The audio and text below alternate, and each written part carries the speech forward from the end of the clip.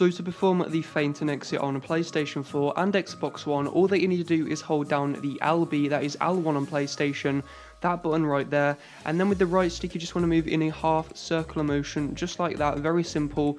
And if you want to do the feint and exit the other direction, again, very simple, hold the L1 or the LB button down, depending if you're on PlayStation or Xbox, and then with the right stick move in a half circular motion, just like that. So guys, that's the controls. Now let's get into a few in-game examples.